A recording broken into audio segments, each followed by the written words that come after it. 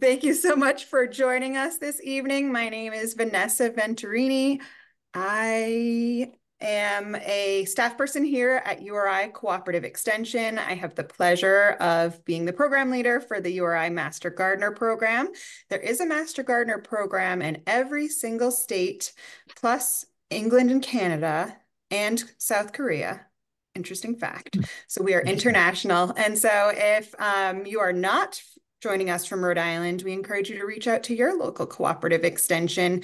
But what's so beautiful is that we're all part of this land grant university system. And so we are excited to reach out here to Josef Görres, who is a professor at University of Vermont, which is our sister land grant university in Vermont. And not only that, we always say you have 1 degree of separation from anyone from Rhode Island, and Josef is a former professor. In fact, he was my professor. So I went to URI for environmental science and management, and I had Josef for soil science, and it was a very memorable class. So glad to have you.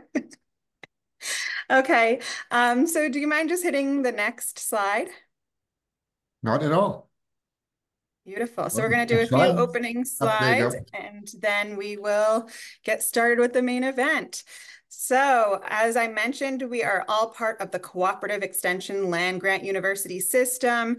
Not only do we teach about things like jumping worms, but we have other areas of focus. We have a water quality group, we have energy literacy classes, we have nutrition classes and 4-H and food recovery courses and land stewardship and forestry. So we encourage you to come to Cooperative Extension in whatever state you're in for science-based information. Next slide, please. And we're really that community engagement arm of the whole land grant university system. And so we wanted to make sure that if you're in Rhode Island, you know that there are many resources for you through the Master Gardener program in addition to these types of programs. We've got lots of cool fact sheets like when to plant your seedlings, which is really in seeds, which is really relevant right now as people are doing seed starting. We even have a URI gardening and environmental hotline. You can email us, you can call us 5 days a week, and there are real humans who will answer your question with science-based information. Next slide, please. And we invite you to become a master gardener. These courses take place at different times, depending on the state or county that you live in. In Rhode Island, we're one big county, one small state, and we have one program that runs in the spring. And each year, applications are due November 1st. And this year, it'll be due November 1st, 24 for next year's class. And we encourage you to apply if you're interested in making a difference in your community and sharing good science-based information. Next slide. Okay, few little pieces of housekeeping are to please enter your questions in the Q&A box. So everybody can practice that right now. If you're just joining us, you can go to the bottom of your Zoom menu and click Q&A, and we'd love to know where you're joining us from as a first start. We'll have time at the end for a few questions, probably not everyone's. We're so excited to be joined by 423 people. We did want to let you know that this session is being recorded, so you will be able to visit our Cooperative Extension YouTube page to find this later, and we'll email it out to you as well. You can also feel free to turn on closed captioning. So at the bottom, there's a little button that says Show Captions, and that'll give you automatic closed captioning. Next slide. Yes, please. There you go. Okay, so now I am so excited to welcome Barbara Ray, who is the chair of our continuing education committee with the Master Gardener program. Thank you so much to Barbara for the phenomenal job she's done. She's one of our longest standing Master Gardeners and a lot sharper than me. And Barbara, we're so glad to have you here. Do you mind please introducing the speaker of the evening, Dr. Görres? It would be my pleasure. Thank you for joining us, Vanessa, and thank you, Dr. Görres. I just want to, jumping worms are such a hot topic. We can't believe it, but 1,000 people signed up to listen to this talk tonight. So I'm just going to tell you a little bit about Professor Görres. Vermont's economy depends on agriculture, and thus soil is a central resource. His teaching and research connects ecosystem services with agricultural economics for the sustainability and prosperity of farms in Vermont. So all of your cooperative extensions in all of your states are working with the similar purpose.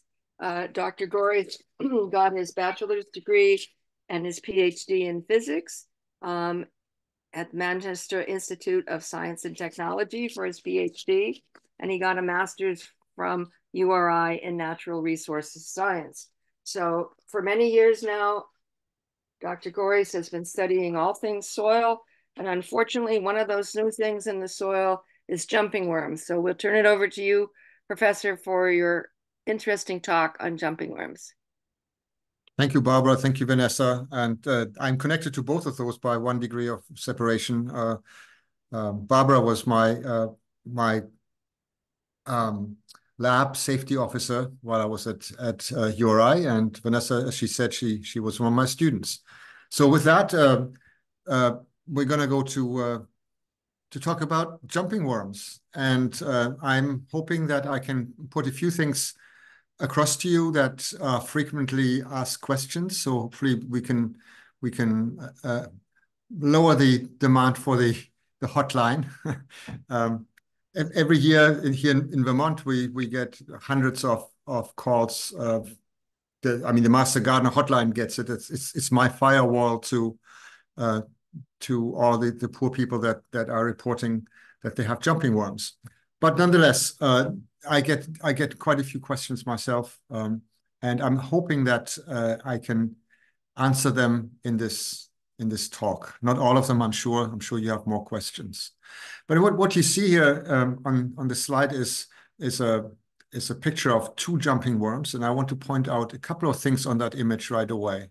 So one of the marks that would identify these worms as jumping worms is this thing called the clitellum. This is this lighter band that goes around the body of the earthworm, relatively close to the nose, about 14, 15 segments away from the nose. If you want to identify jumping worms, you want to look at that this band goes all the way around the worm. You can see how it kind of disappears underneath there and underneath the body, but it goes all the way around to the other side. So that's really important, identification mark. Really, when you look at jumping worms, make sure you see that. Or if you look at earthworms, if you don't see that, you probably don't have jumping worms. The trouble is that you only see that in the summer. So when they're reproductively mature, and so that will start sometime, I would say mid-June in gardens, beginning of July in forests, maybe later. So you have to wait quite a bit before you see this and can identify the worms by this particular character. So a little bit about earthworm invasions in North America. There was a first wave of invasions. Those are earthworms from Europe that came with some of the boats that took settlers across the ocean, and that might have been like early 1600s, maybe a little later. But then there was a second wave, and that second wave came from Asia, and that might have been for jumping worms, for the types of worms that I study. It would have been in the late 1800s. So mid to late 1800s. So why was that second wave so late, right? So a lot of worms, a lot of invasive species move with commerce. Our worms, I'm calling them my worms or our worms. What I really mean are jumping worms. The species that we're concerned with came from Japan and Korea. And most of you probably know that Japan was economically isolated until 1853. And then soon after, 10 years later, the first jumping worms were actually found on the west coast of the United States. On the East Coast, that was a little later. So that was maybe the beginning of the last century, so early 1900s. And it's been associated with the cherry blossom gifts from Japan. And that is pure speculation, but it makes sense. Right, so if you look at the distribution of, so oftentimes I get this question, well, how come these worms can survive here? You know, they're coming from tropical lands. Well, that's not entirely true. Japan basically has the same climate zones that we have on the east coast of the United States. And it corresponds also, the habitat in Japan and in the United States also corresponds in terms of latitude. Right, so if you look here, this is for one of the species, Amynthus agrestis, it goes all the way from here near Sapporo all the way down to the Ryukyu Islands, and that goes from 30 degrees north to 45 degrees north. And if you look at the expansion of these worms, the range of these worms in the US, it's the same latitude range. So we shouldn't be surprised that they're here and that they can survive here as well. So what is the present distribution? We already seen that they're all the way down to Florida. Here in the Northeast, you know, when we look at Northeast, they're pretty much in every Northeastern state. And they've recently been discovered in Canada as well. One of the hotspots, the really big hotspots, is around Toronto and Niagara Falls. And then there's some reports out of Quebec, very few reports out of Quebec, and very few reports out of New Brunswick and Nova Scotia as well. What the picture here on the right-hand side shows you the backyard of a house that is known as Ground Zero in New Brunswick. This is like 2 years ago they found these worms here, and I visited there. It's a really interesting site, and every year they're kind of moving down this lawn a little bit further. So what are jumping worms? Well, I mentioned that they arrived on the east coast of North America at the beginning of the 20th century, probably with the cherry blossoms and other imports of horticultural goods. They've recently reported from eastern Canada, as I mentioned, but very, very few reports. Horticulture is one of those places where they might acclimatize to new places. So when a new species arrives in new habitat, it might take them a while to become acclimatized. And gardens and horticultural outfits might be really good because they provide a lot of things that these worms need, like mulch that might also regulate the temperature, but it's also food. There's also more moisture because you irrigate your plants, and so on. So horticulture is just a great breeding ground for these worms.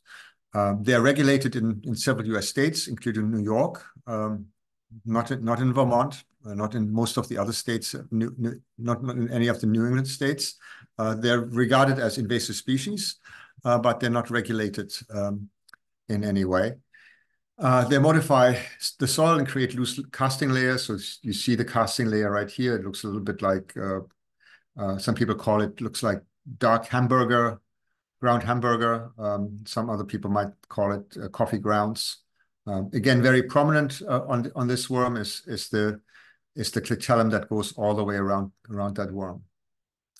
They're annual worms, so they die in probably November, first frosts in November. Most of them die, and then some of them might survive into December. The last couple of years, we've seen them survive into January because we had pretty warm weather. But eventually they die, you know, before the new worms hatch.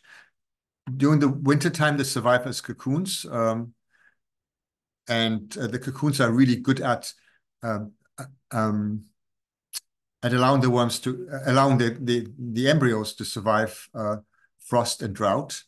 And if you want to control them, you need to do both. You need to control the worms and you need to control the cocoons.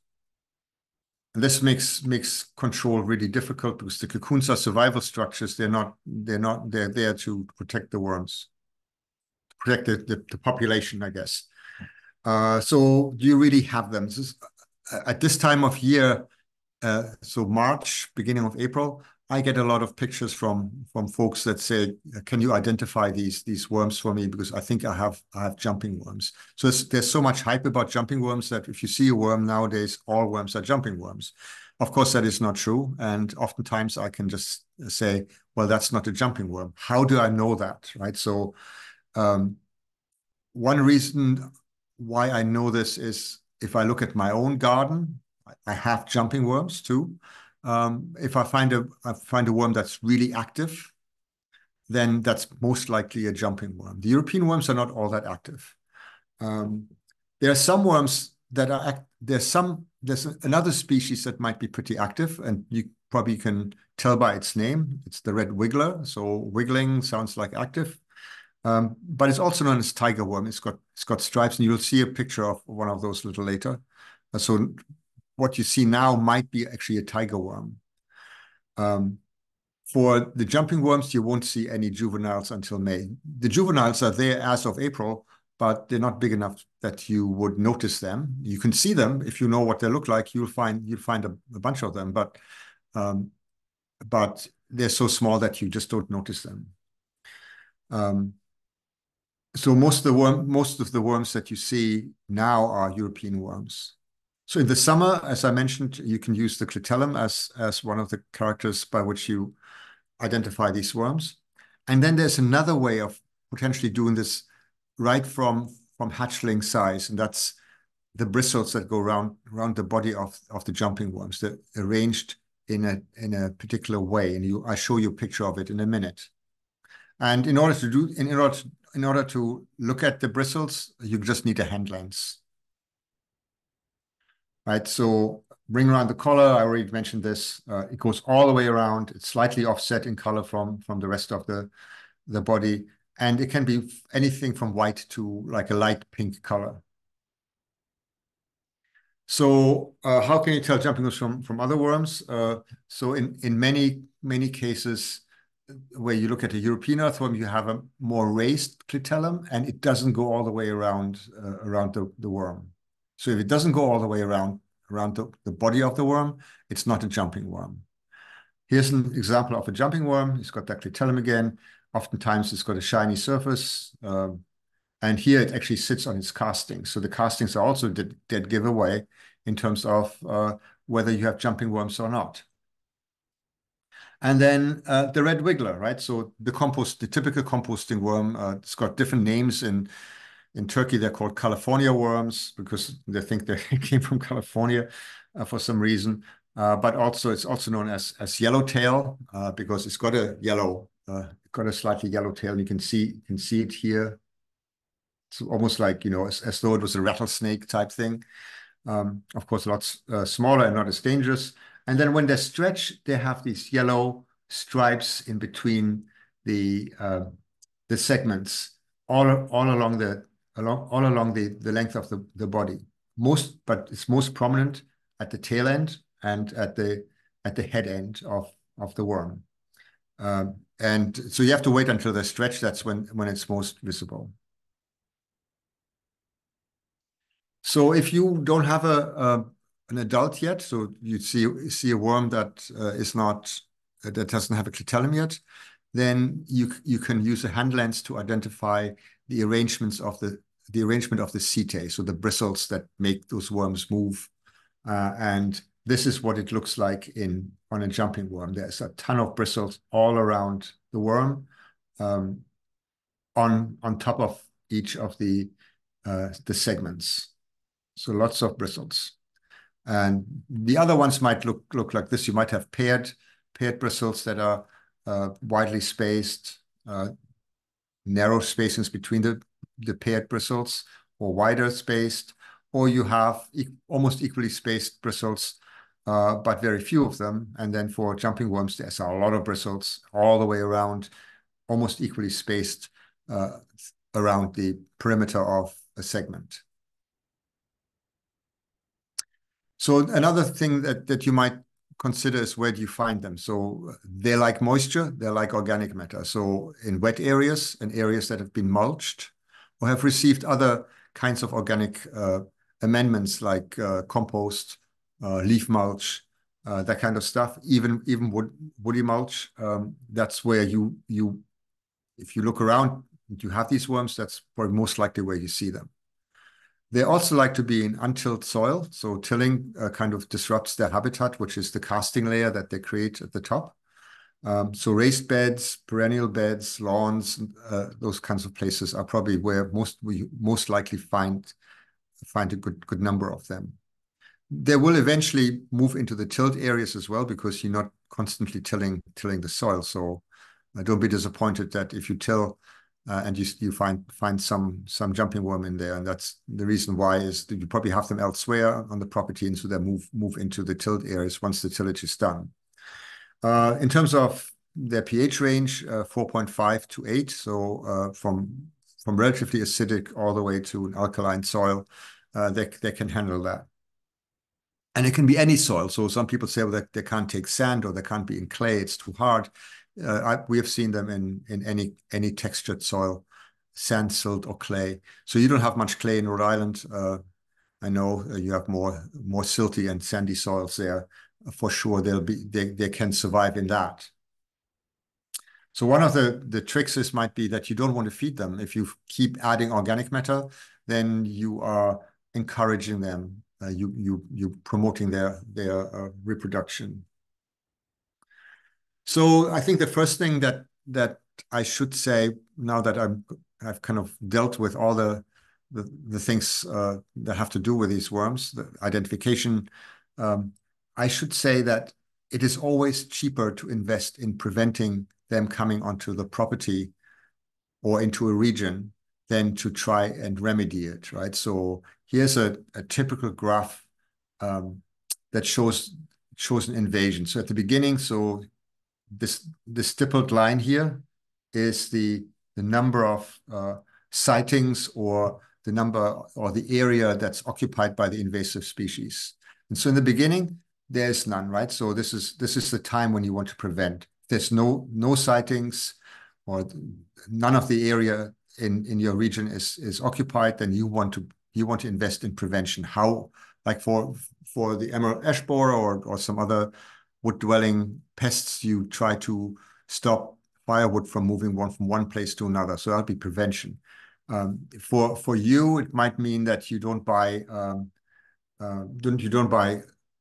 plants with soil, or you don't buy any kind of compost to stop that prevention, to stop the invasion.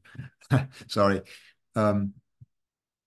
If you get a little bit further along, where suddenly you see some of them, you can try eradication. So Nova Scotia is somewhere in between the area where you want to prevent, because there have very, very few sightings, and eradication. So where they're seen, you should try and eradicate.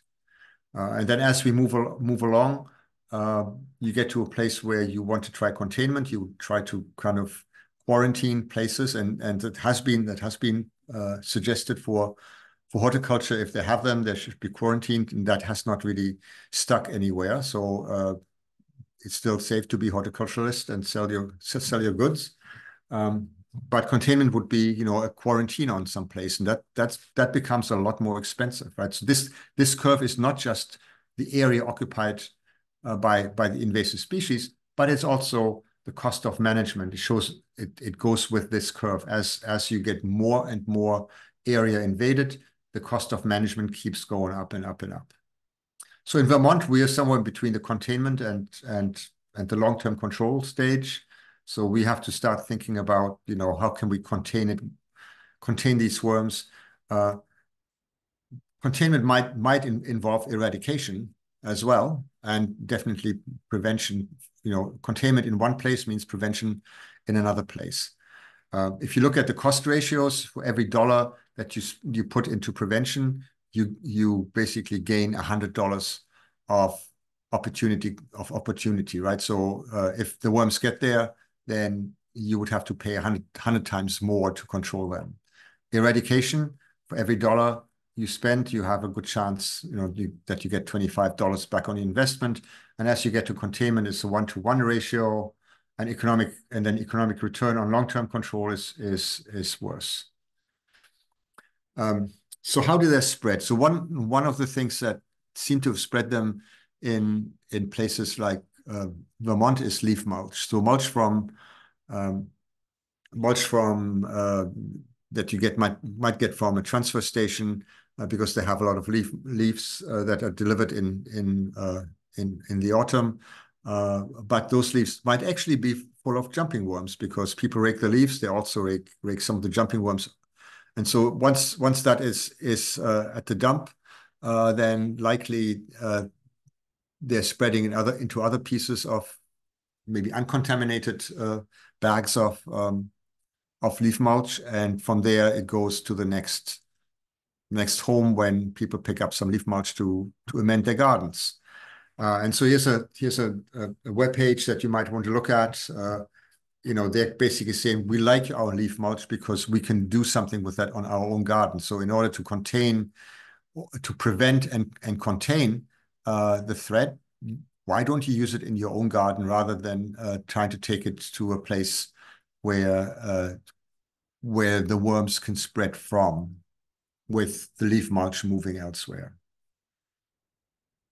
This is the backyard of my garden, and you notice maybe here's a irrigation line, and it's nice and wet around it except for up here.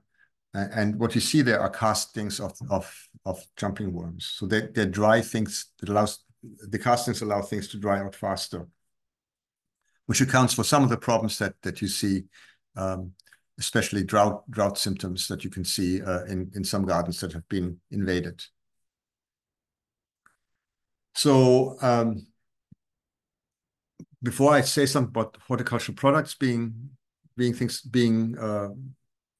of this invasion, I should also say horticulture is a really important industry, and it needs to be supported, right? So in some ways, on the one hand, I have to say, well, be careful what you buy. On the other hand, I say, well, I don't really want to have these places go out of business. So potted plants frequently. It doesn't matter that there's some landscape fabric underneath there.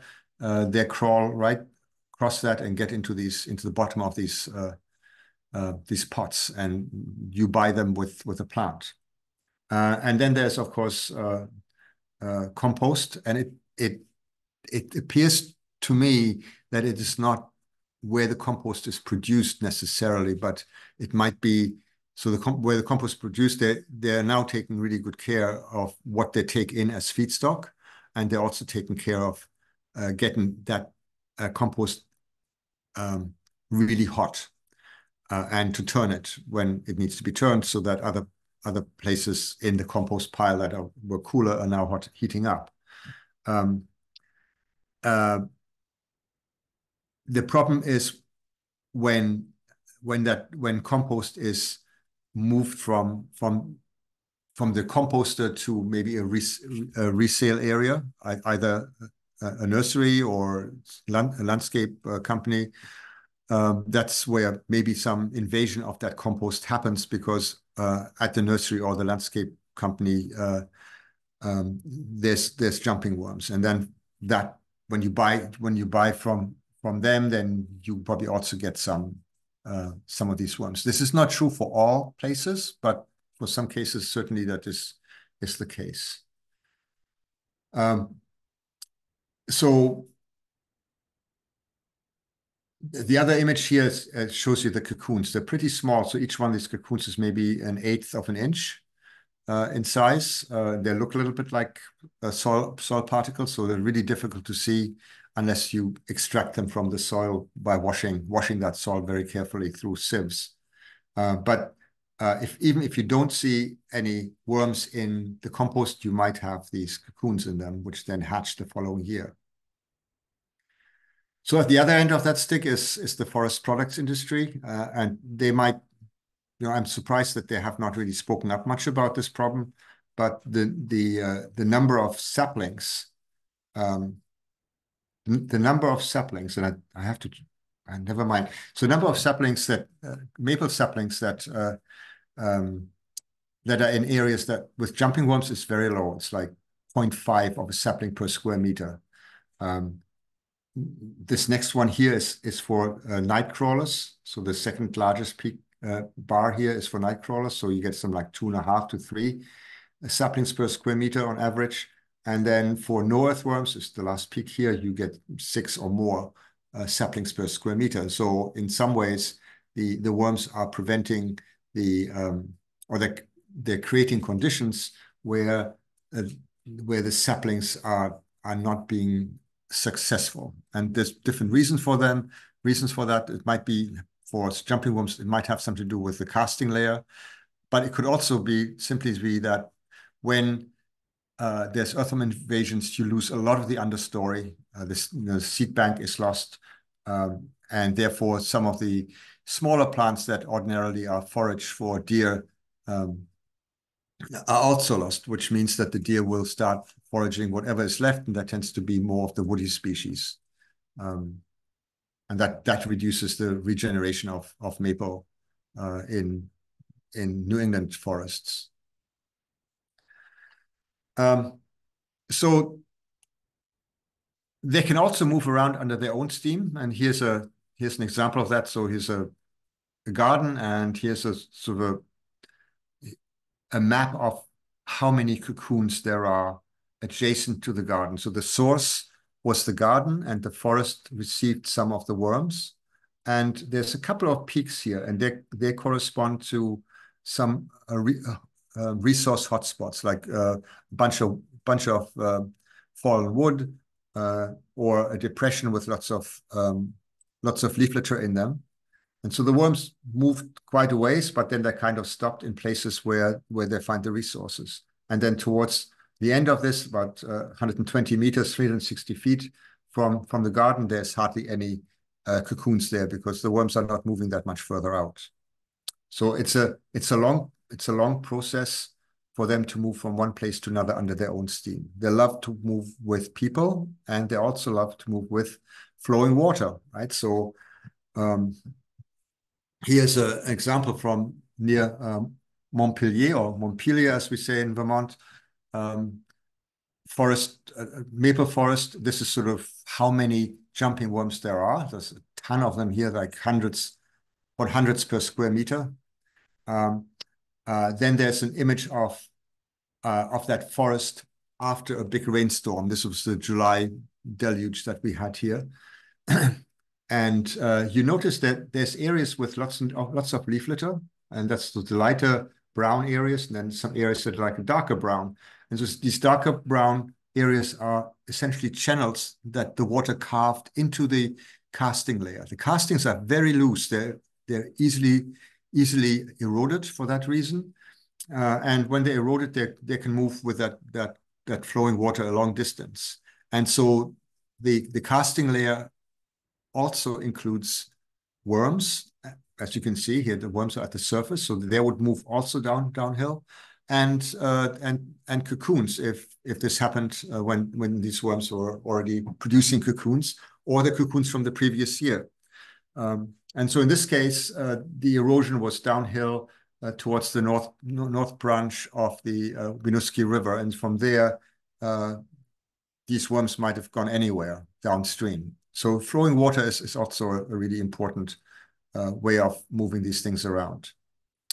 What are the impacts? So this is there's not been very many studies on the impacts of these worms. We know a few things, but really ideally we would like to get a big grant or a big donation from a private source for us to look more into these impacts, right? So the impact starts basically with the soil modification that they cause, right? So jumping worms are only one type of earthworm that causes modifications of the soil surface. The other one are European earthworms, and here are 3 different views of the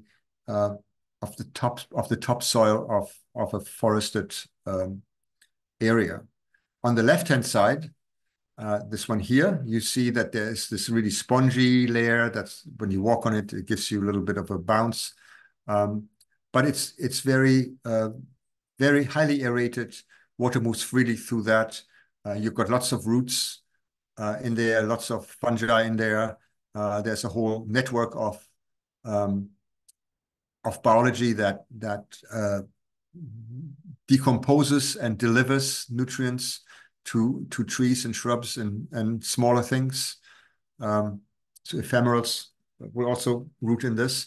It's also a seed bank. So it's a seed bank, it's a germination medium, and it's sort of a so the forest version of a potting mix, right? So things grow really well in that. So when you have European earthworms, which is sort of adjacent here on the right-hand side, they consume a lot of that, and they mix some of it with the soil below. So then this very spongy layer becomes a more compacted layer that is no longer a good seed bank, nor a good germination medium, nor does water flow easily through that layer. So the whole ecosystem is changed simply by the earthworms being there. And you might say, why is that not a problem in Europe? Well, in Europe, they've been there around for longer. The forests had several thousand years to co-evolve with the earthworms. Then for the peritomoid or jumping worms, for that invasion, we get these loose castings, and that can be as thick as 10 centimeters. This one here happened to be about 5 centimeters thick.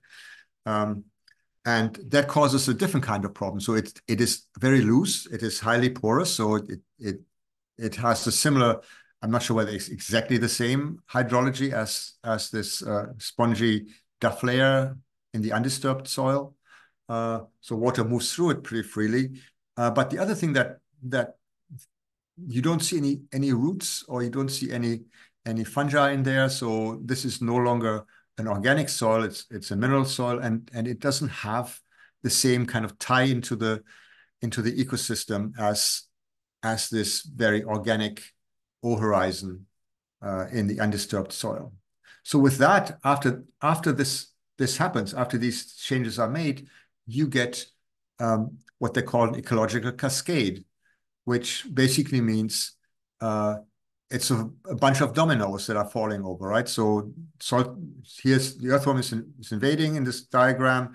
It changes the soil structure, that changes the density of that soil, changes the amount of organic matter that's in that soil, and that will have then consequences for the cycling of nutrients in that soil, also for the microbial community, which then again has an effect on the nutrient cycling.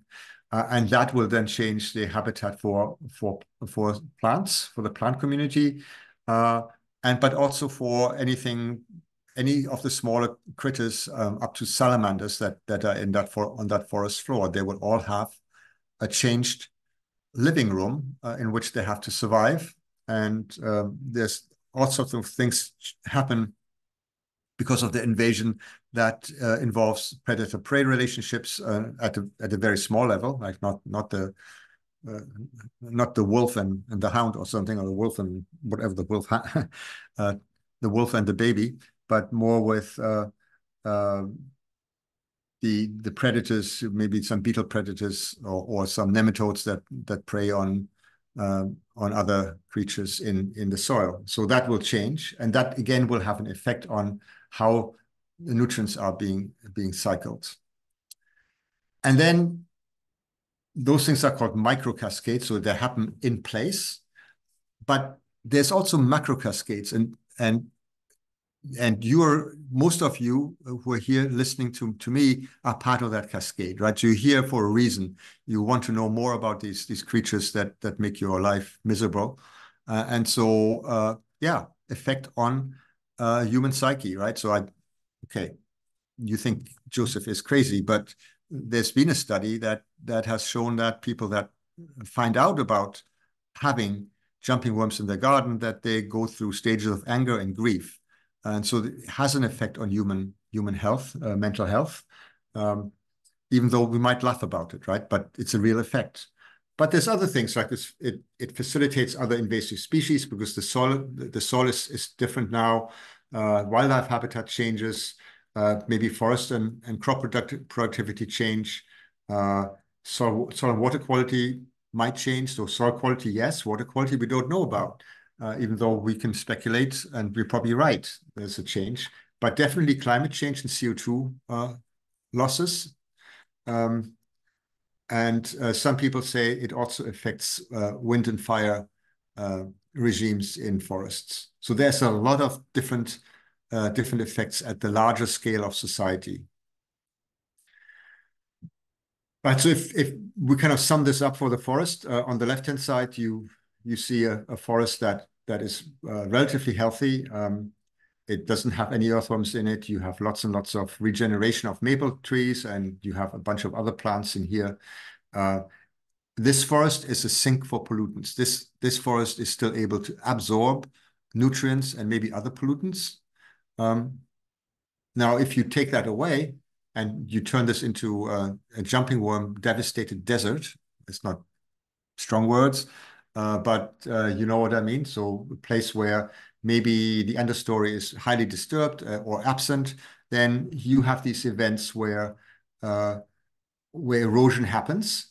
And so that sediment that is running down that hill is a source of pollutants because it's high in nutrients, and it might in the past have absorbed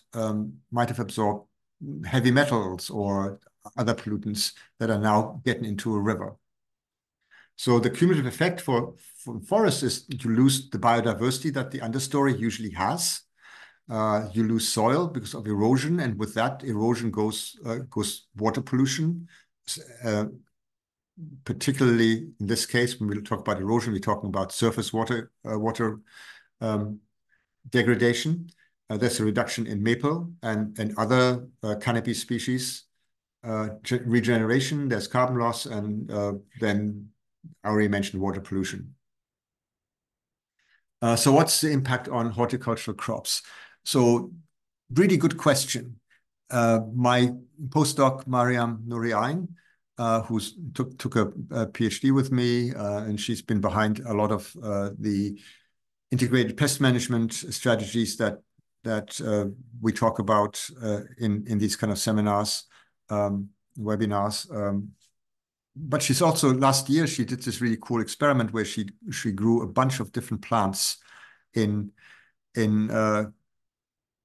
small pots with earthworms, with jumping worms in them. And there were some that responded positively. You had these onions were huge. They worked really well. And there were some others that didn't, that died. And so one of the areas of research that we're advancing is to find out what plants will survive, what plants will be able to grow in the castings. Right. So here's an example of a comparison between cilantro plugs that were put into fresh potting mix and cilantro plugs that were put into potting mix that was modified by jumping worms. And this is around about the same time. The plugs that were put into the jumping worm soil all died. They didn't grow very, very fast, and eventually they died. Whereas the ones that went into the fresh potting mix thrived. And the symptoms that we saw were nutrient deficiencies, but also drought. So drought symptoms is probably the most reported symptom of jumping worm damage. And it may not be that they eat the roots and thereby reduce the amount of water that can be taken up by the plants. It is more likely that it's that the structure of the soil is different, and water moves through that soil more freely, and therefore it doesn't retain the water so well.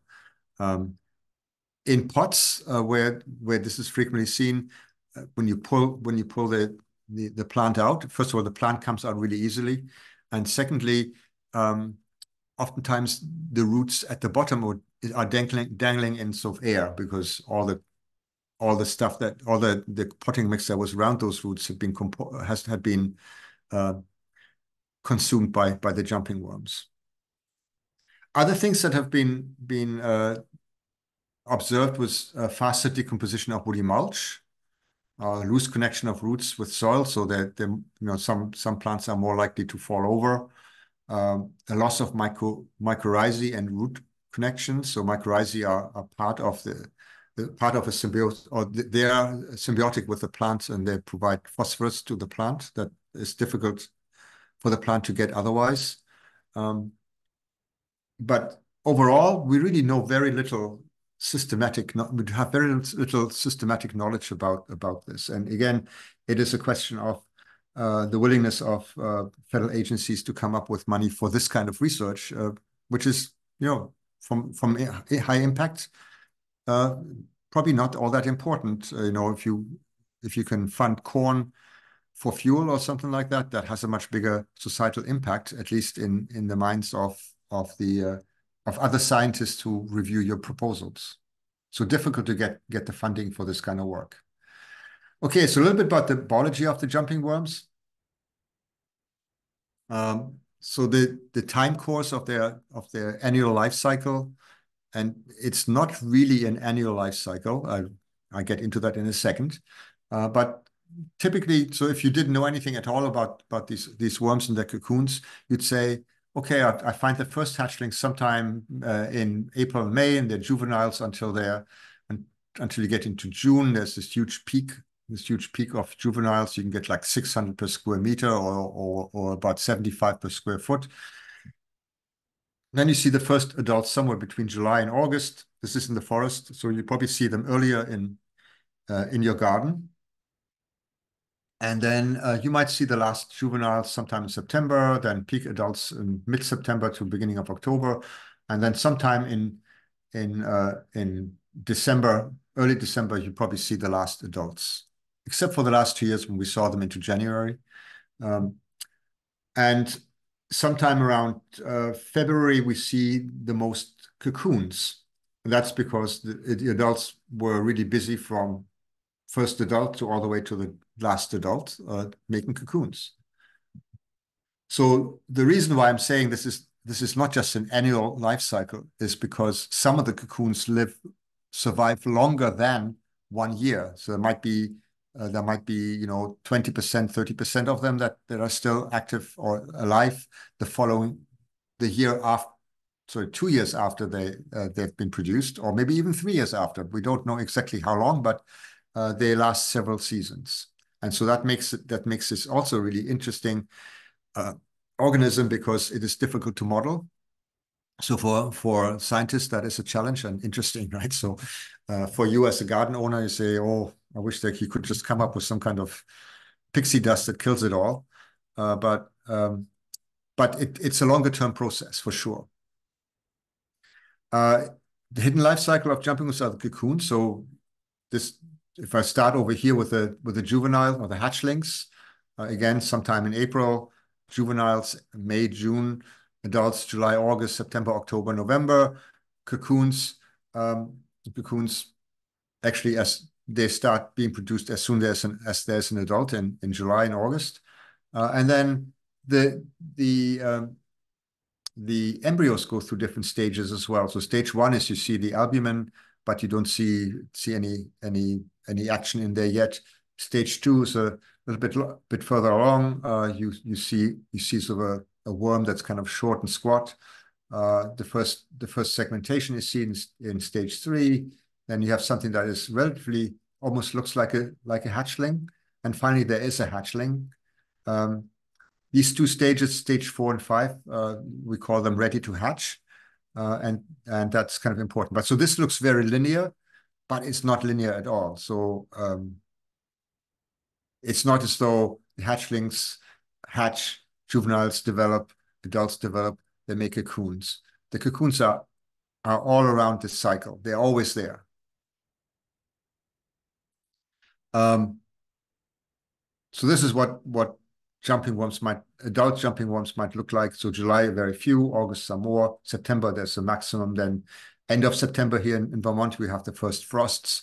So then you have fewer of them. They don't really like frost when they're adults, or when they're in their worm form. October less, November less, and then December you see very few of them, or in some years they're all dead.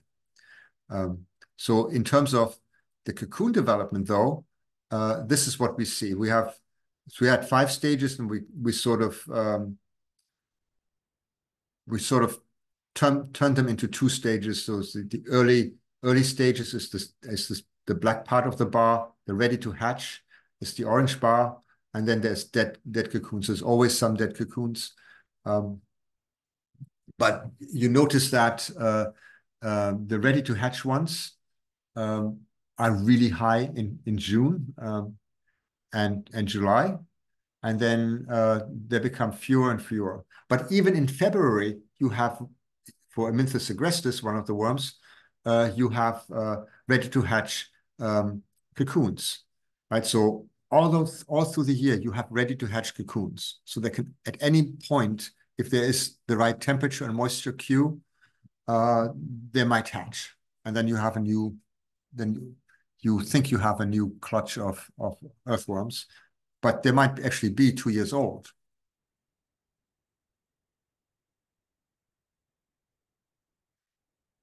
So there is hope.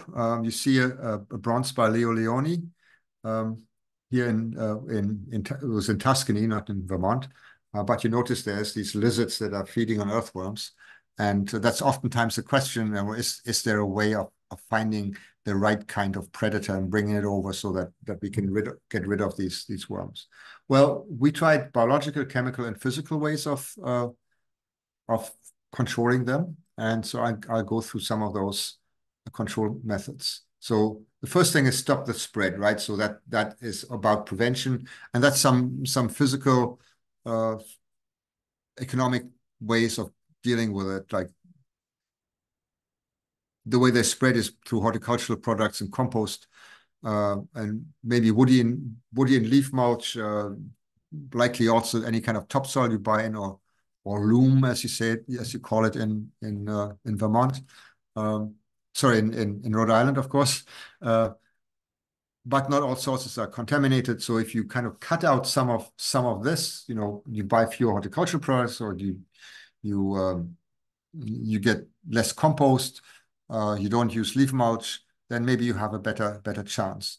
But it could also be that during a big storm, you get a whole bunch of these worms from your neighbor if the neighbor's garden is uphill from you, and is contaminated. And so runoff and erosion, really important things. If you're living on a river, then maybe sometimes you might get 1 or 2 worms that crawl on land from the river onto your property. So what can you do? So one of the things that you might be involved in that might spread these worms, you might, plant sales and plant exchanges. And I get a lot of questions about that. So plant clubs say, how can I assure that I'm not spreading the worms that are on my property to people that I want to, make happy with my favorite plants? Right. So the thing is, you could root wash the plants. That seems to be like a lot of work, but when you do it, it's kind of zenny. It's pretty cool. You need 2 buckets. One is sort of a very dirty bucket, and one is sort of a less dirty bucket. You fill them with water. Actually, you might have a third bucket as well, with a little bit of soapy water in it, and that's for the worms that you might find. Right. So you swish the plant in the first bucket a little bit, the roots anyway. That takes off a lot of the soil. You might massage the roots a little bit so that more soil comes off. And then in order for you to see better what's going on, you can take them over to the second bucket that's got cleaner water in it. And you can get rid of the rest of the soil. And then you basically inspect the plants, the plant roots, and see whether you see any of the cocoons. And they're small, but they're pretty much round, so spherical. They tend to be gray to brown. And once you've seen one of them, you will see a lot of them. Maybe not in your washed roots. Hopefully, all the cocoons and the worms are in that water. If you see any worms, put them into the soapy water. That will kill them. And by the way, once they're dead, you don't have to worry about any kind of eggs that might be left in the worm. Once they're dead, they're dead. They will not you will not get new worms out of dead worms. So you can put them on your compost pile. Okay, that's this slide, and you want to aim for something like this where you don't see any kind of soil around the roots anymore at all. And then you can exchange those or sell them at a seedling sale. And oftentimes bare root planting has other benefits. The plants take better. If you have plants that were pot bound before, then you can unkink and unravel that pot bound root ball, and it'll make a better plant. But then I'd like you to also look at plants a little bit differently, so still stop the spread, plant sales, plant exchanges. Well, think about plants a little bit different. Like plants are not just the leaves and the stems and the roots, but it could also be the seed, right? So if you're planning on a plant sale or a plant exchange, why don't you exchange roots? Sorry, roots. Why don't you exchange the seeds? And that's done around the country. There's seed exchanges, right? So, but you could maybe replace your plant sale with seed sales, or your plant exchanges with seed exchanges. You can also use rooted cuttings. So you can take a cutting if you have a woody bush or something that actually roots, or a begonia or something like that. All these things that you can stick in water and they will root. So that might be one way of doing this, and you bring them to your plant exchange in moist paper towels, right? So that might work pretty well. If you feel like it, you might want to put things back into potting soil that's really clean. That way, there is no worms in that. You might have to take them down the cellar with grow lights or something like that for a couple of days until the plant sale happens. But you definitely want to store them away from where you suspect there are jumping worms. So yard and food waste management, do it on your own property. So try and compost it on your property, because if you take some of your yard waste away to somewhere else, then it's likely, and you have worms, then those worms will move. Food waste, you probably don't have to worry about too much. There's no worms in food waste. You could also shred your leaf litter with a mulching mower and use that as input into your own garden as a mulch and nutrient source for the lawn, or you can use it as browns in your compost. So don't take it to the dump. Try and do things in your own garden. There was actually a really cool paper in Nature recently about how gardening is, in terms of greenhouse gases, is so much less efficient as conventional agriculture in producing these greenhouse gases. And that's because we bring in so many things into our own garden that we have more CO2 and other gases evolve. And so one of the things that would be important to stop that is to recycle yard waste in your own yard. I think that's kind of a cool thing. So what else can you do in trying to stop the spread? So you could buy different kinds of organic amendments where you are sure that they're not infested, right? So buy your compost from a reputable commercial composter directly. I think that's my best bet. The heat treatment does kill the cocoons and the worms. It gets hot enough for that. Most commercial composters are aware of the jumping worm issue, and they will try and prevent their piles from becoming invaded. They do have quality control. There's some people that even count cocoons in their compost, and hopefully don't find any. But there's always a small risk of infestation, but it's a smaller risk than if you were to buy the compost at a municipal dump, because there's some of those composts around as well. They don't usually get as hot, and they don't get the same kind of expert treatment. That might differ from municipality to municipality. And if you buy compost that was produced by reputable composters from a different sales point, then that might also be invaded. So be careful. So the other thing that I like is solarization, right? So solarization is basically the heating of compost and other earth materials in the sun, right? And what all you need to do is you need to make a sandwich where the plastic drop cloth, I recommend that, is the bread and the compost or the mulch or the soil that you're buying in is sort of the butter and the cheese, right? So the way you do this is important, that you put some kind of insulating layer on the soil. So anything that feels warm to the touch is likely a good thermal insulator. And so I've used cardboard, corrugated cardboard, the kind of cardboard that comes with Amazon boxes. That seems to work. Styrofoam works. Any kind of heat insulating material, so the pink stuff or the blue stuff will work.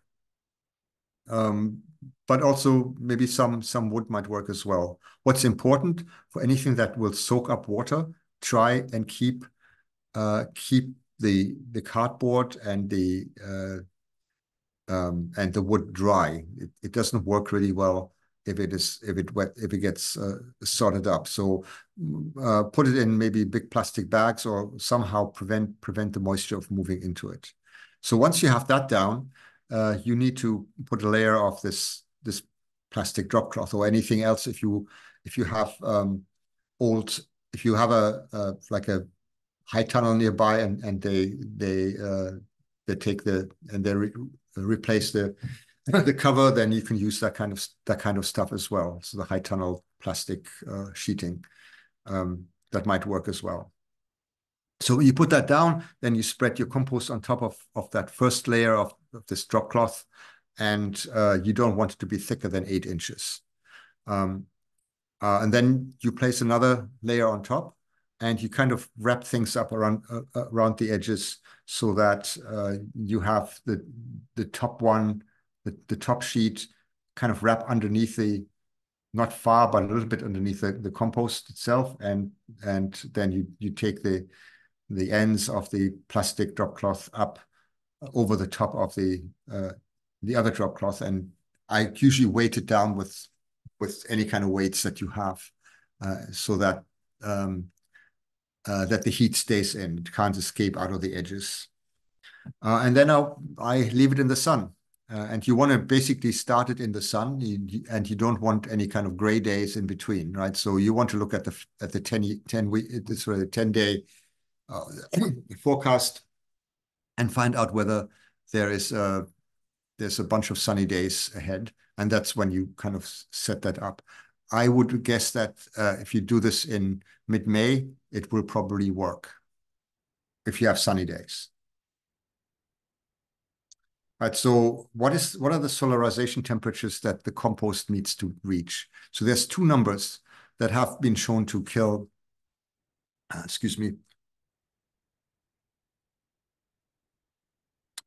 earthworms and cocoons, jumping worms and cocoons. So the first number is 35 degrees Celsius, which is something like 95 degrees Fahrenheit. And the other one is, and that's where adult worms die. And the other number is 40 degrees Celsius or 104 degrees Fahrenheit. And that's where the cocoons die. That's been shown. So we're working on figuring out whether 35 degrees Celsius is also good enough to kill the cocoons, and how long the exposure has to be. So for 40 degrees, an hour of exposure is long enough. for 35 degrees. An hour was not long enough. We still had some live cocoons, and we are just right now, somebody is trying to do like a 6-hour experiment. And then if that doesn't work, then we'll take it up to higher, to longer hours in the heat. So of course there's not enough sun right now, but we're going to do this in an incubator to figure this out. So what you see here on this graph is it's a number of days. So days on the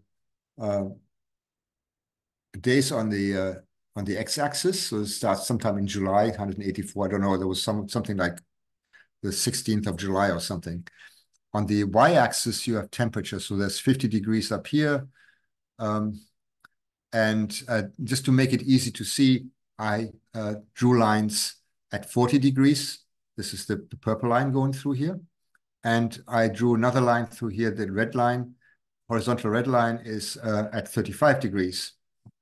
So if we want to be 100% sure that the worms die, with our current knowledge of the kill temperatures, then we want all of these curves, and I'll tell you what the curves are in a minute, to go above the 40 degree line. So these lines are essentially the temperatures of one of those compost solarization sandwiches that are made up at different depths. So the orange is at one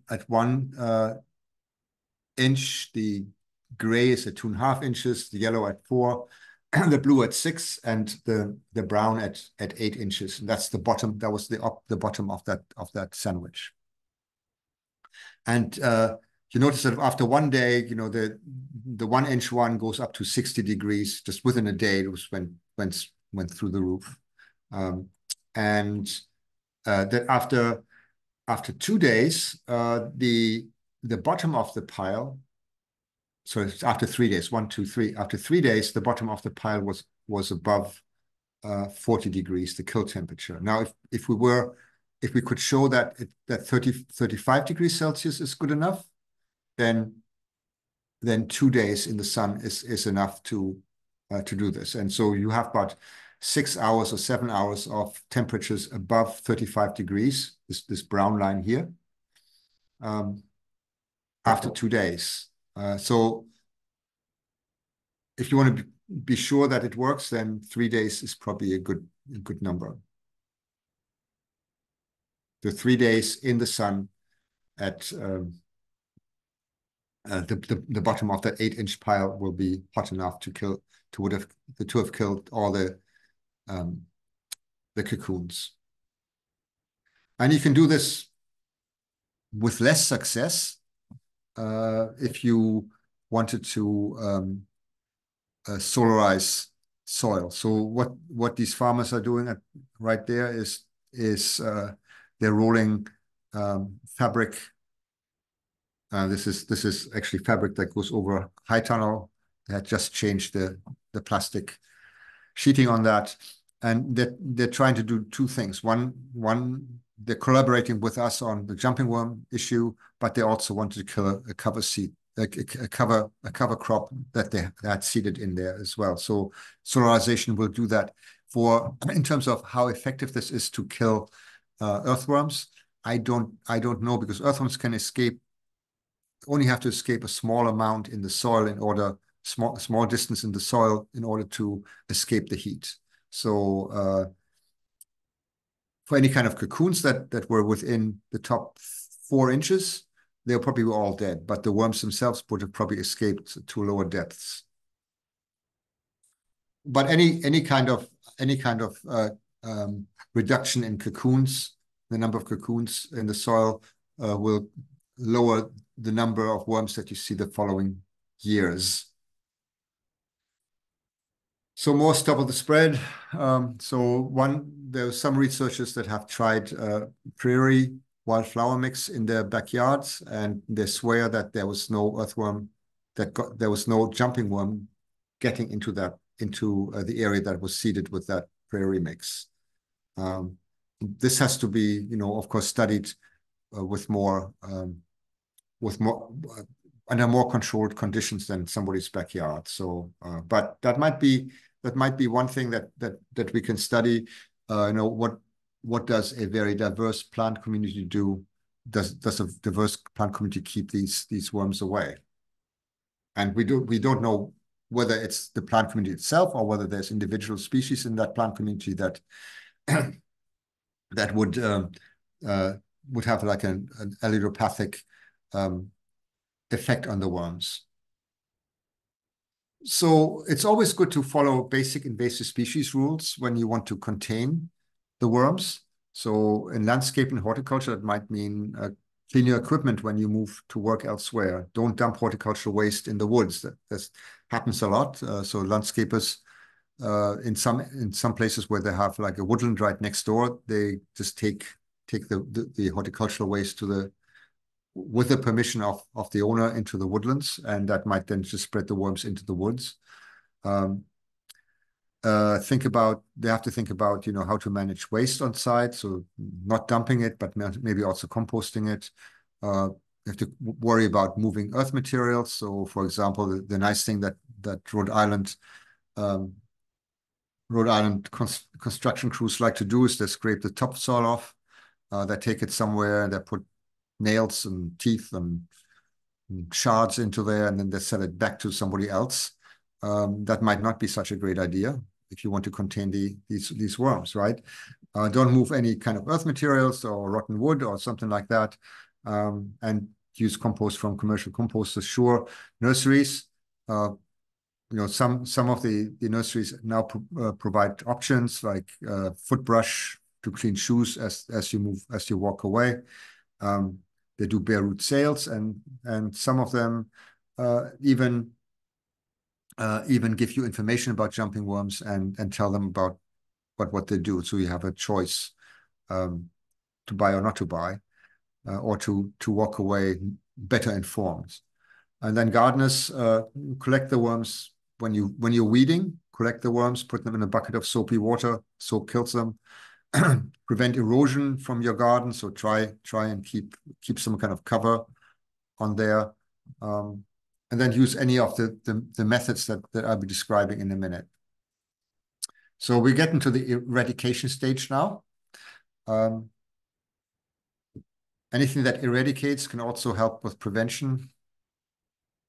So I have to say this. So I'm not a certified pest applicator yet. I'll take my exams in April and in May.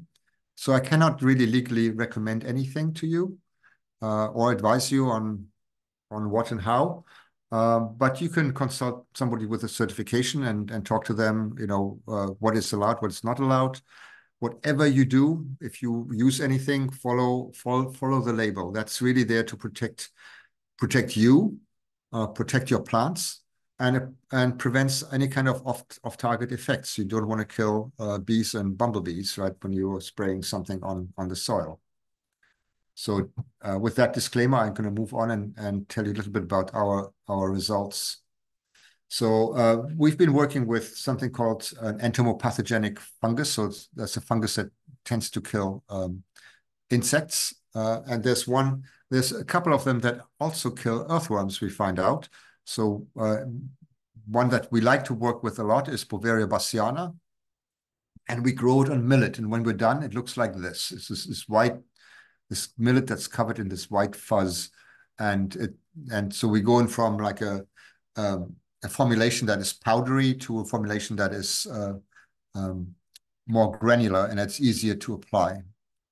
The powder just blows away once you have it in granular formulation. You can actually spread it more easily. And so, excuse me, I have to get a little bit more drink here.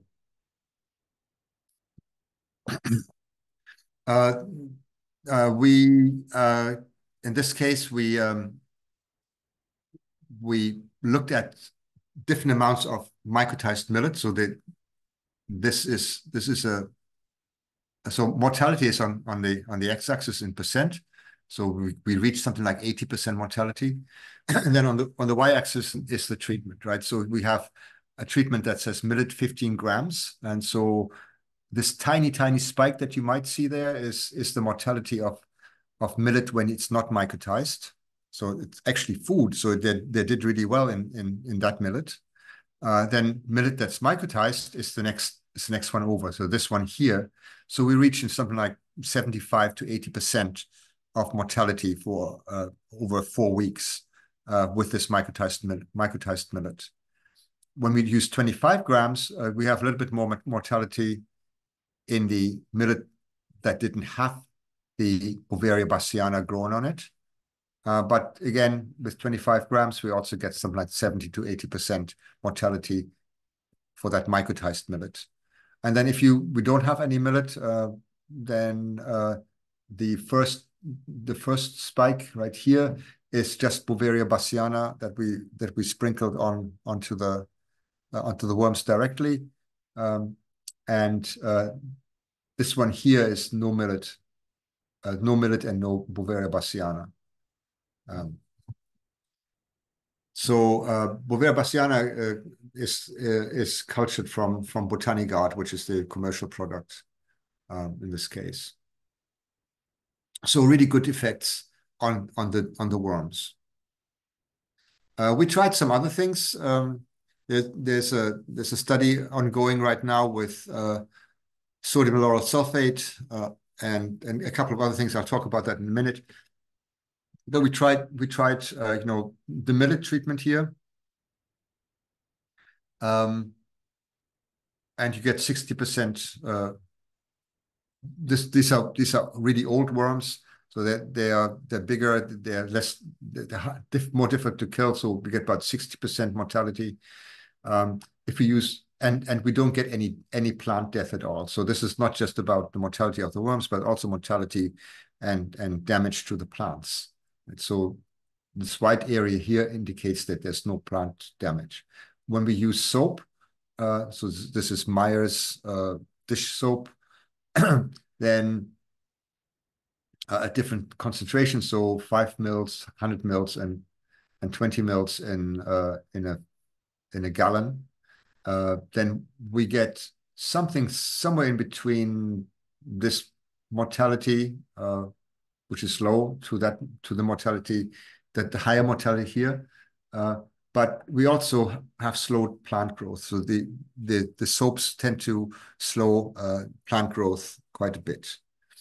And then we used vinegar, this regular vinegar, at different concentrations, and that killed the plants. But it also killed the worms really well. So if you want to kill the worms and you don't care about the plants, then that is the way to go. But most people like to keep their plants alive as well. Okay, so on the eradicate, there's different mechanisms by which the Pesticide Act has provisions to potentially allow the use of pesticides without that the organisms have to be on the label. And so there's this thing called this paragraph in the Act that says that has a list of minimal risk active and inactive ingredients. And so those are minimal risk, and in some states you're allowed to use them without too much of a problem. I see a hand.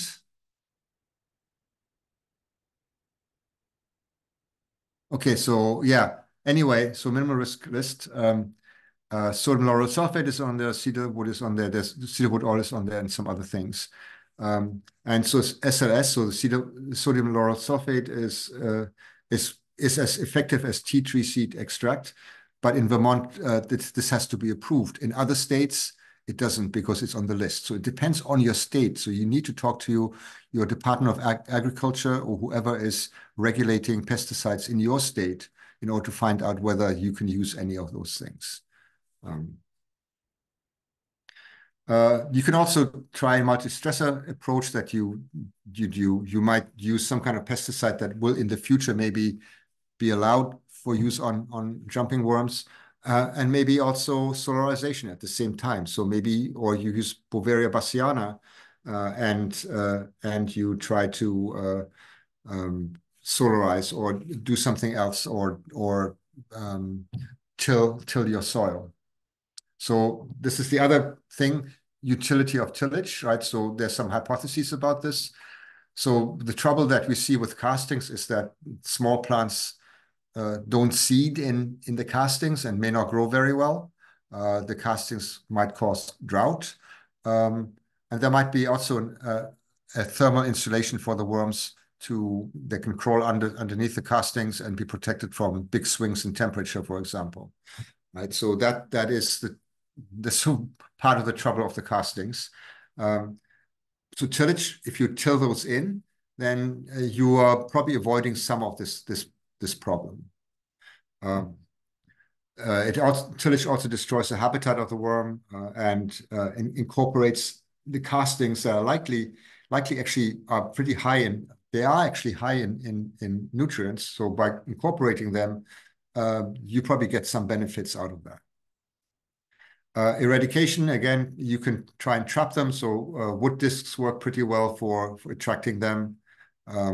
Cantaloupes are pretty good. So I hear tarps and transparent plastic, wood planks, anything where you've seen in your garden that earthworms collect under might be good places to find them and to trap them. And I'm going to go a little faster through this. So other interventions. So Mariam isolated some agents that did this. So they had really high mortality rates like penicillium,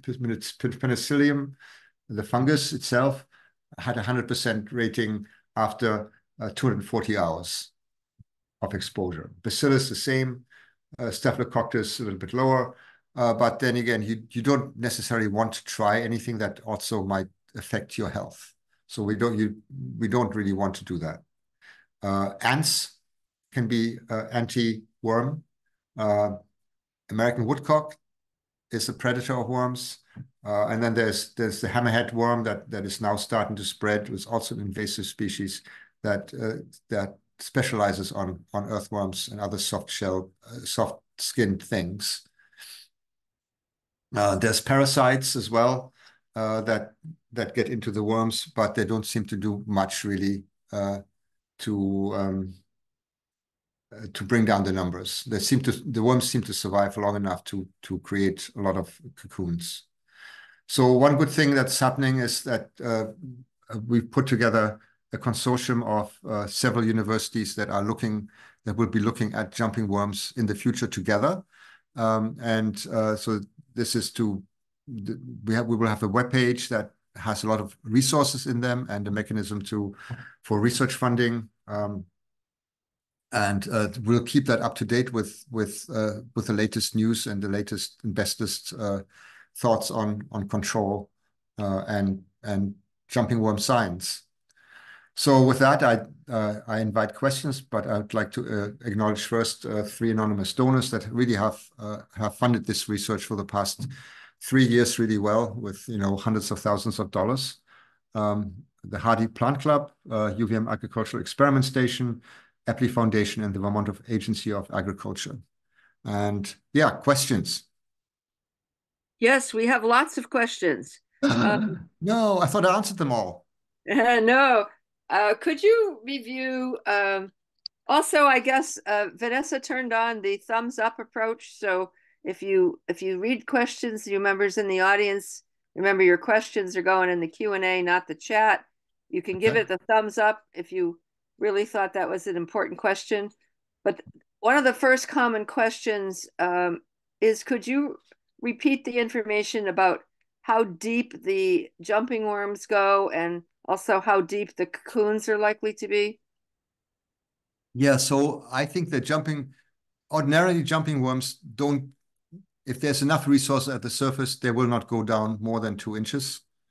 But I had an interesting experience about 3 years ago, and the experience was I made myself some fermented compost, bokashi, and bokashi has to be, in order for it to work, has to be buried, and should be buried at about 1 foot to 2 feet down, depending how how active you want to be.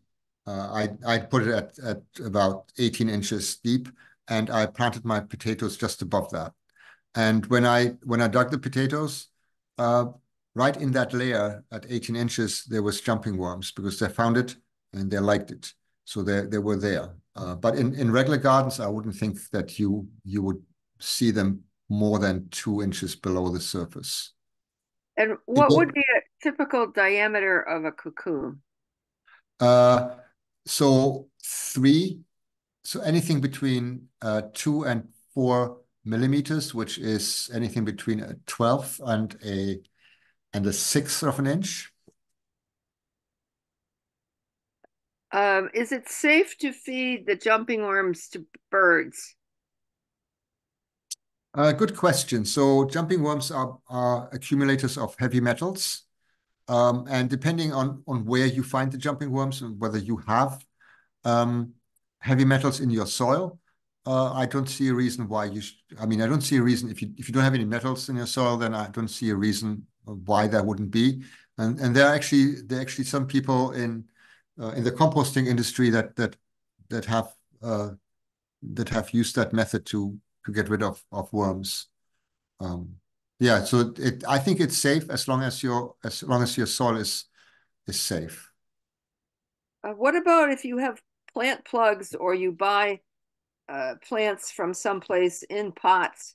Should you take them out of the pot and soak them in the water before you plant them? If you put the pots in the water, will the jumping worms come up to the surface?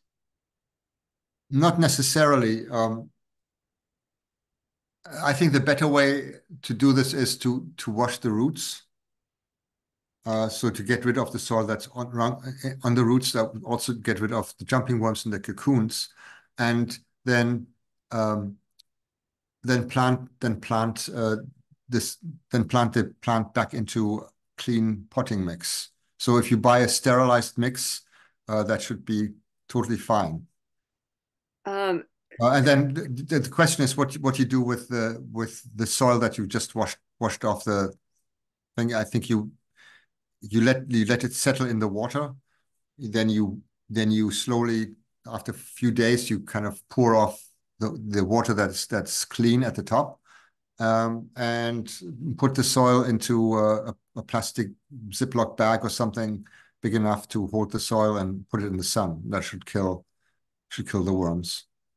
then we have some very creative people that want to Okay. know if they've bought bagged compost or mulch, Mhm. but it's not clear plastic.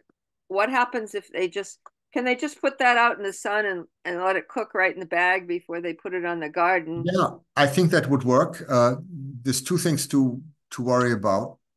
And the main thing, and this is probably the only thing I should really mention, is that you need to have some clearance between the soil and the bag, right? So you can either if you have a not even so yeah, put some kind of thermal insulator between the soil or the driveway and the bag, and that then leave it in the sun for a couple of days. That should do it.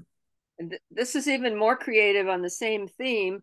If you went to the store and you bought your bag compost or your bag soil, what about if you just leave it in your car on a sunny day where it gets really hot? Yeah. If it kills the dog, it should kill the worms, right? So um, maybe uh, I that's a really good question because it even though it seems that we're reaching like 90 degrees in the car, I'm not sure whether that is true for the inside of the bag unless you leave it in there for a long time. I would still take it out and maybe you can put it on top of the car maybe and in the sun, and that might work better. I really don't want to say. So my gut feeling is, well, yeah, that'll work, but I guess there's you this. could put a soil thermometer in there and see. You could do that, yes, yeah, for sure. One of Um, those composting thermometers, yes. yeah, what about boiling water? If you pour boiling water in a bucket with the worms, will that kill them? I would probably use soapy water. So I would say boiling water, handling boiling water in a garden as you will know, as a former safety officer at the University of Rhode Island, you'll know that that might cause a problem, right? You might spill it and it runs over your foot, and then you have a foot in ice for a couple of days. One person here says that they work on projects where they're clearing trails of invasive plants, and if they see jumping worms, what would happen if they just break the worms in half? Do they reproduce, or will that kill them No, off? it's not. So if you go to that length, there's a horticulture a nursery worker that squishes their heads with between thumb and index finger. I think that's gross, but it can be done. And I don't think it depends where you break it. Like, so if you break it really close to the clitellum, then that worm is probably dead. Right. So they have an escape mechanism by which they actually amputate their own tail. So depending where you break it. So if the tail is, if they break off the tail, then the front end will live. So depending on where you break the worm.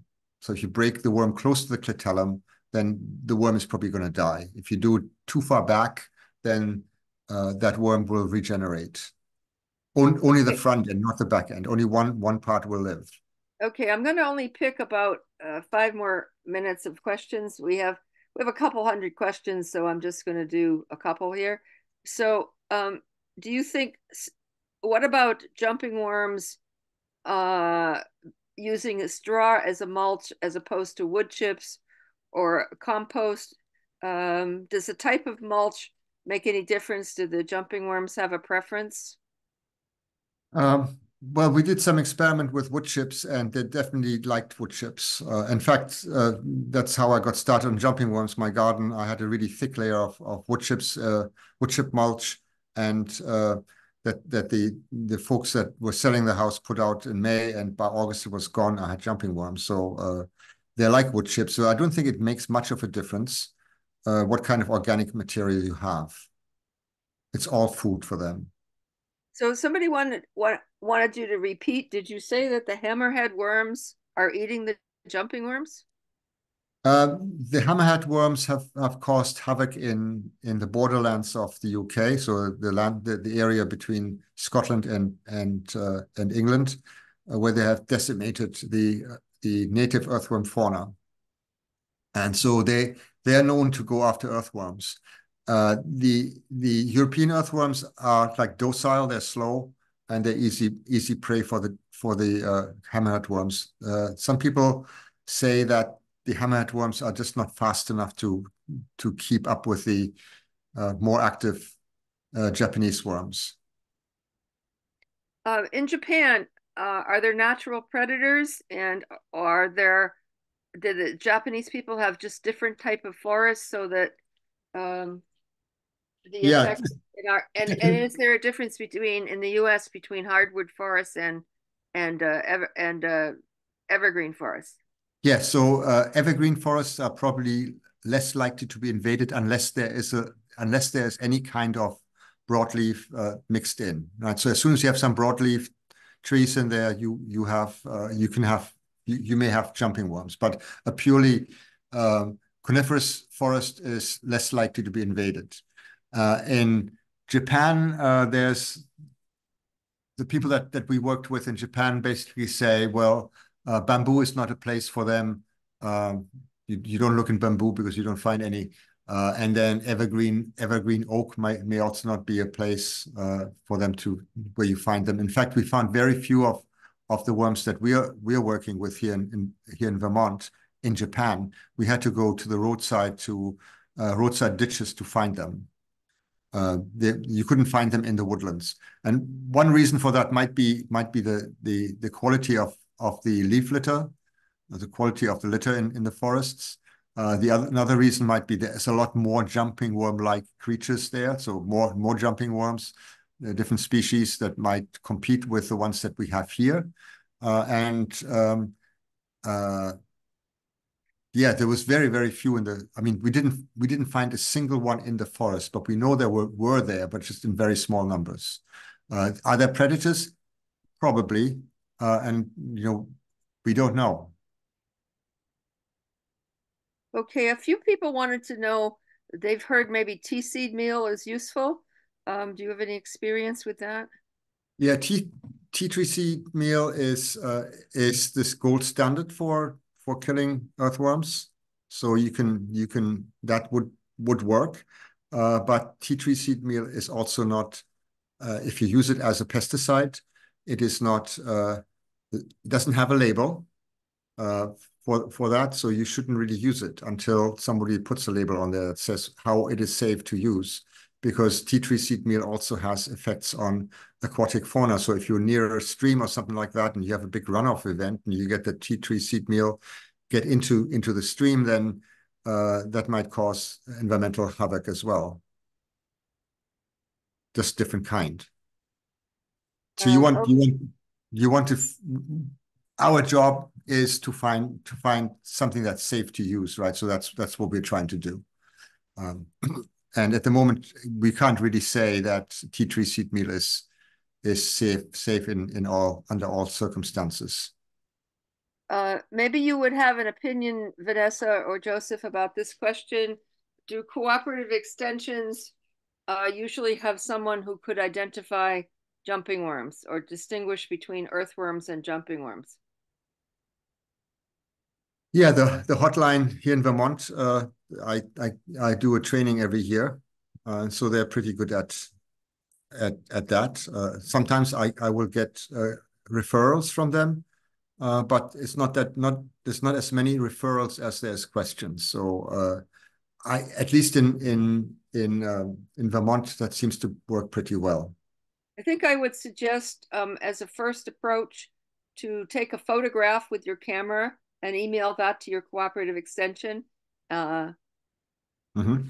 and I think That's that would be helpful. And then if they didn't have the answer, they could refer it to their local specialist. Yeah, and that's the best way to go.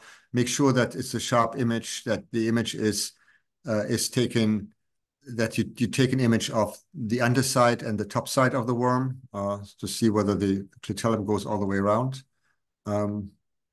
Yeah, I think and that's what a lot of people do. They will send image, and oftentimes we ask for images, photos of So, the worms. so I would just say that this session is being recorded, and in about a week or two, the recording will be available. We can um, probably email the link out to the participants if that would be helpful.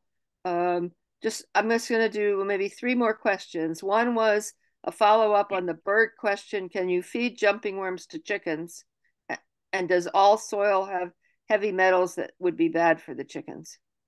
Um, Good question. I mean, you would have to have a soil test done. And again, you can contact your corporate extension office because they're usually the ones that can facilitate the soil tests. You would want to know whether your soil is impacted by heavy metals. But people do it. As I said, there's a commercial composter who sells eggs where earthworms are not just jumping worms, but in that case, earthworms are being fed to the chickens.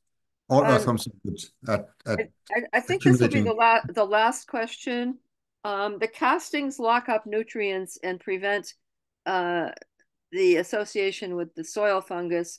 How long does it take for the castings to break down, and does tilling cause them to break down more quickly? I think tilling will make them will cause them to break down more quickly. It's agitating them and taking them back into the soil itself. I think that will probably be a really good thing to do. Again, we haven't done that experiment yet. Again, it's all a question of money, and so the but we hope to get people some other people in the extension service to look at this, because now some commercial growers are impacted, and so that is usually a thing where the extension service can go in and do some experimentation. Um, we I'm sorry, some of these questions are so intriguing. I said I was only going to do two more, but Keep going. here's another one. If a person has a raised bed, um, what would happen if they heated the soil with a weed torch before they planted? Probably not much, because there have been experiments where people burnt they burnt the soil, and the earthworms survived. They only have to go about 2 inches down for that temperature the temperature of about 500 degrees Celsius to be reduced to something like 30 degrees Celsius. Soil is a really good insulator. I wouldn't do it for two reasons. One, it doesn't work, and two, it's dangerous. So, I mean, maybe you feel you're safe there, but all sorts of things can happen with a torch. Um, Also, are you aware of any? This is the last question. Um, are there references that you've seen about what are the best, once you remove the jumping worms, what's the best way to rehabilitate the soil? Would that Well, be I, a I think soil test or what? I think the best way to rehabilitate the soil is to use cover crops. So put down some cover crops, maybe some clover or alfalfa and some grain that you incorporate into the soil in the springtime to increase the organic matter and nitrogen content, and do that several times. I think that would be a really good way to go to build the organic matter back up. Um, Use some clean compost to if you have a high tunnel, if you have a raised bed, use some clean compost to maybe rehabilitate the soil that way. Bring more organic matter in. Don't overdo it with the organic matter. That's not necessarily the best way to go, but try and build it up back to 7% or something. Well, thank you, Joseph. It is now almost 8:45, so I think we're going to end this now. We do really appreciate, many people are saying thank you for your very informative talk, and we look forward in the future perhaps to getting a handout that we can share with the folks. And Yeah, I will actually send you one. I had a busy day today. when it's convenient. And I'll just end with one comment from someone who says, "Jumping worms and lantern flies. Is there any hope for us gardeners?" Oh yeah, always hope. I'm the hope. I'm the very fact that you are gardening, that should give you hope and joy. So even though we hate the jumping worms in our gardens, don't let them get the better of you. Well, that's a lovely thought, and thank you, Joseph, very much. I'm going to end this talk for everyone now. Thank you all for coming. Thank you, Barbara. Thank you, Vanessa. Thank you, everybody. Bye.